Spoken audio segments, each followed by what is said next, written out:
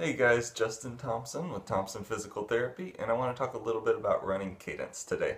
So kind of that magic number that a lot of people talk about is about that 180 steps per minute. Now, is that across the board what everybody needs to be running? Not necessarily.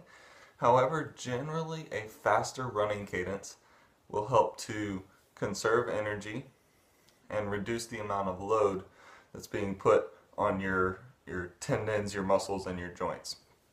Okay, so let me kind of demonstrate that a little bit and show you how it actually does that. So I'll stand up here and then I'll start jogging in place. So I'm going to go at about that 180 steps per minute rate to start, and then I'll slow it down and kind of show you how it changes things a little bit.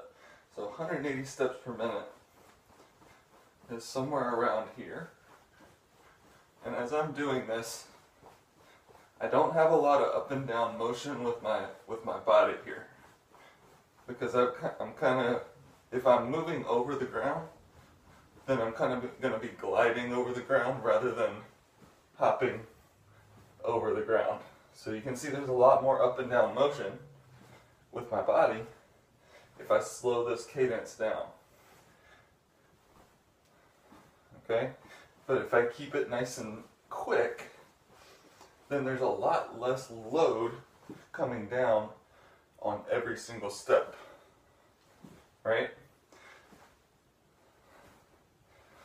So if I bring it back here, the load is significantly less. It helps to reduce injury, or it helps to reduce the forces that are being placed on the structures of the body, which then reduces the amount of stress with each step and reduces the opportunity for injury. So cadence is extremely important. I want you to kind of pay attention to that. And what I tend to do when I'm first teaching somebody to increase their cadence, get a metronome app, set that on your phone to somewhere between 170 and 180. It'll feel very weird at first if you usually run somewhere in the range of 140 or 150 and you try and bump it up. It's going to feel very strange to start.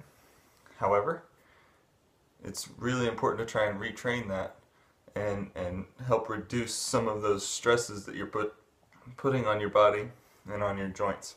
Okay? So guys, I appreciate it. Have a good day.